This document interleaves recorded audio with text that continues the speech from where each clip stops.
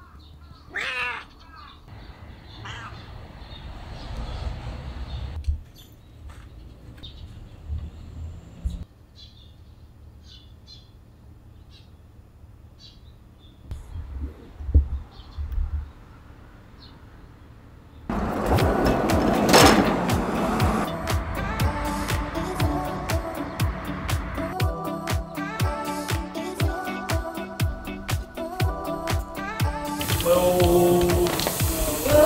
ございます。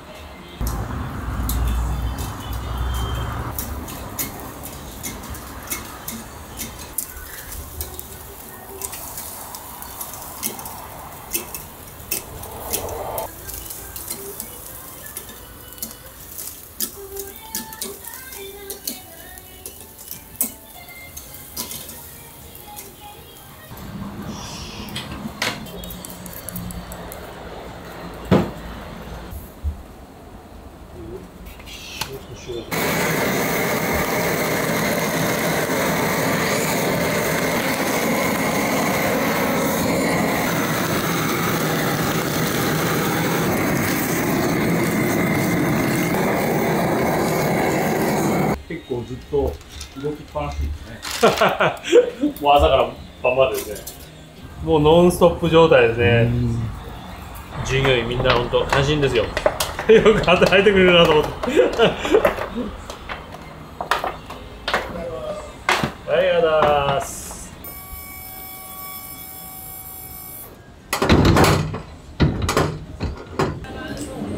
はい、野菜来たよー。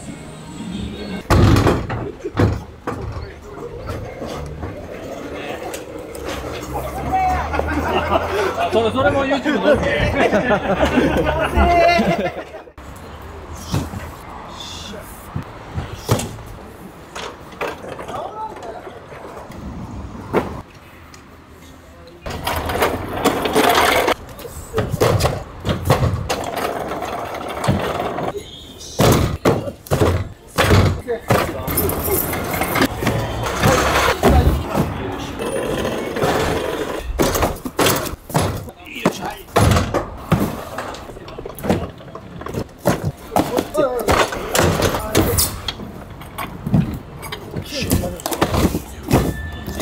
はい、直しここまでね。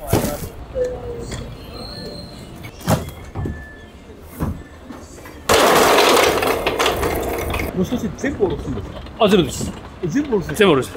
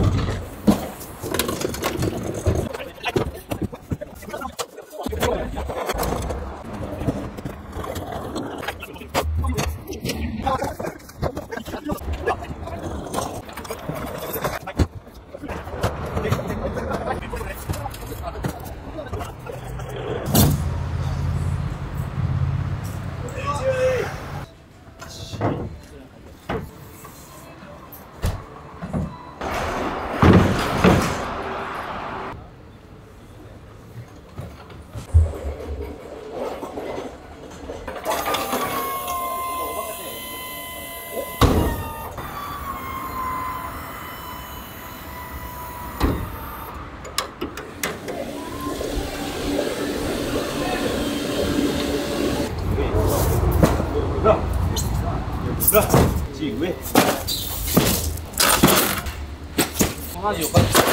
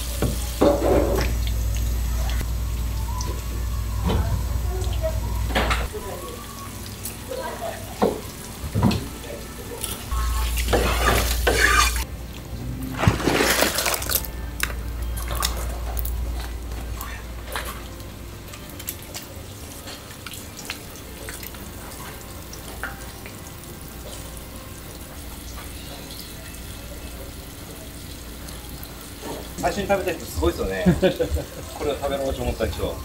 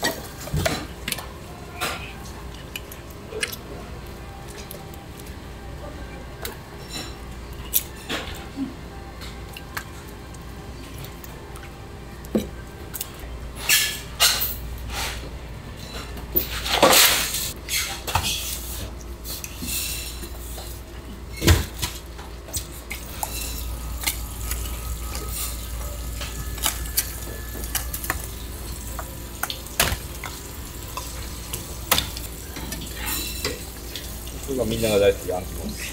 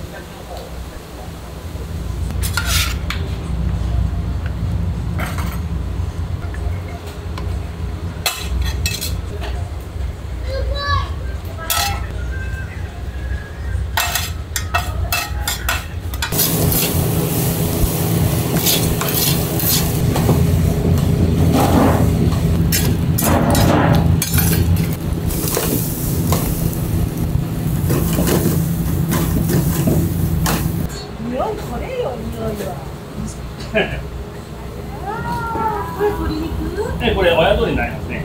親鶏の炭で。これです。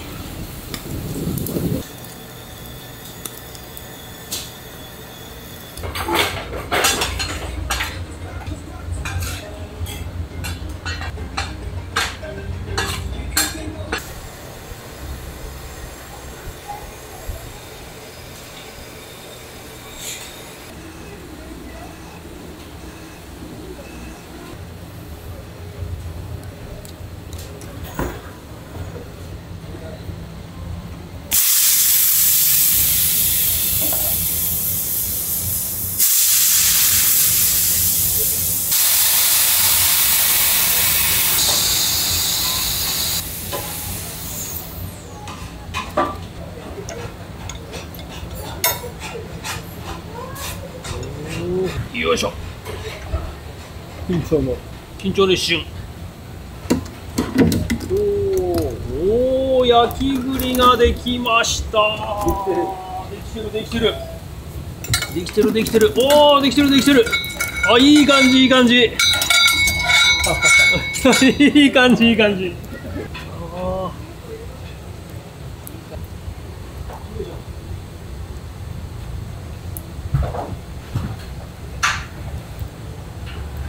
初めてにしちゃうまいやったわ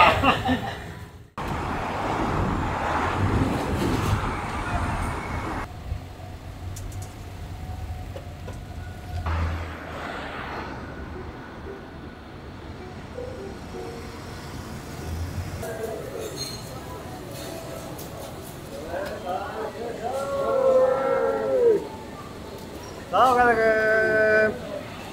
それ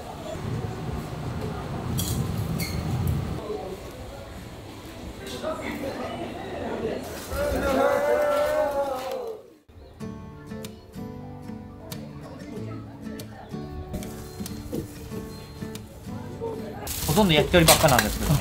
今日焼き鳥を。はい。昼で。ここの焼き鳥がやっぱ有名。有名ですね。安いし。大体毎回みんなで食べて帰れるみたいな。ですね。はい。いいですね。だよね。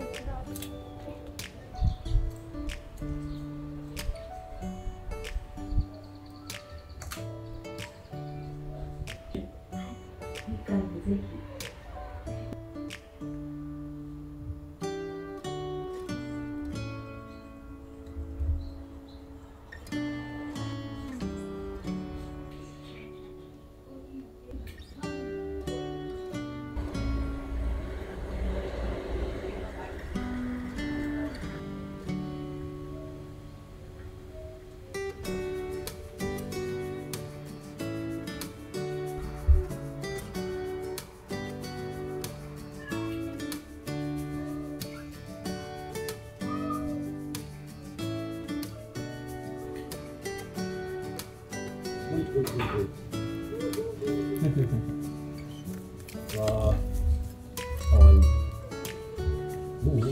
ってきてる人気がいい。人気だね。出てきた。ちょっとお腹減って機嫌悪いです。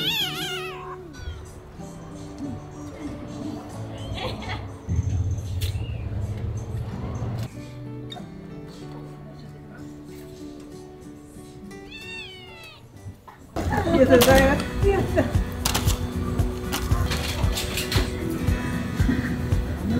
はい、どうぞ。今日初めて焼き栗、お母さん。美味しいよ。初めてしたんこれ。買って帰る。ああ、いっぱい入った。いっぱい入ったけどいいや、今日おまけ。ありがとうございます。はい。種類が増えたね。ああ、ありがとうございます。本当に。年末時はまたするったやろ。そうだよ。やんでるね。もうもう食べられんやったもん。朝早起きてから。本31日は朝6時と。当。うん。それでも結構並んでるんですね。結構お客さんとの距離が近いですね。まあそうですね。なるべくフレンドリーにという感じで気軽にね寄ってもらえるような店作りで。もともとは魚屋なんですけども、いろいろ魚だけじゃなしに、まあ、野菜から惣菜もの、焼き鳥から何でも揃えるように、とりあえず食に関してはですね、少しでも家族で楽しんでいただければという思いで、次から次へとなんかいろいろと変わったことをしてお客さんを楽しませればなと思ってますね。